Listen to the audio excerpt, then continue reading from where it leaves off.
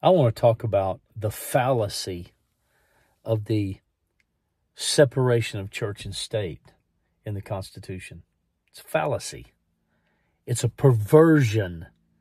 It's a lie used by those that don't like religion to try to have an arm to keep it out of the public square and specifically out of government. My eyes were opened greatly when I was at Colonial Williamsburg and was going through the church, which was the Church of England, because that's the church that was enforced upon the colonists. And what I learned is that when they paid tithes and offerings to their church, the Church of England, it was actually a tax contribution. It went to the king, went to the government of England. And I saw the seat where George Washington sat, and I think Thomas Jefferson. You know, they had reserved seats. Very legalistic seeming kind of church government or congregational government. And while standing in that church, my eyes were opened greatly.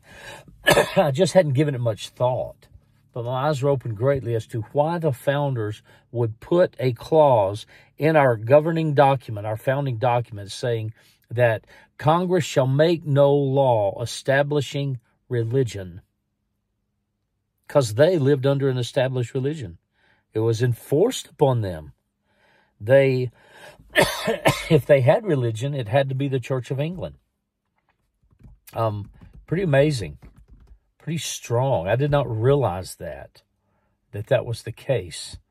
And there's probably some argument against that, because you had different colonies established for different religious purposes. For instance, I heard that Maryland was established primarily for Catholicism. So, not sure how all that works historically. I just remember what I learned there at Colonial Williamsburg. And my eyes were open to why the writers, the framers, would write in their Constitution, the government can't make a law making you have a certain religion. Now, that is absolutely accurate, and that's absolutely good. Jesus himself is that way. Jesus is not going to force himself on anybody. He's not. But then those who use the, quote, false doctrine of separation of church and state to try to keep us from expressing ourselves religiously, spiritually, omit a huge chunk of the Second Amendment. Congress shall make no law establishing religion or limiting the free exercise thereof. Can't do either. You can't make me go to a certain church, and you can't stop me from going to one I want to go to, or having one in my home, or having church with my wife or my kids. According to the Constitution of the United States, you can't do either. You also can't stop me from living out my beliefs wherever I am, in the public square, unless that expression of my beliefs does harm to somebody.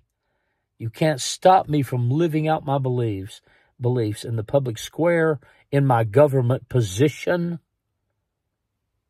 wherever I am. You cannot. That's the law of the land. Anything else is a fallacy. It's a lie. It's a perversion. But hey, what's new? I mean, just look at the left and the deep state. So much perversion, so much calling good evil and calling evil good that Isaiah warns us about. So let's get it right. Let's let God's light of truth shine on it. Government cannot make you have a certain religion, but they can't stop you from exercising yours. Can't do it.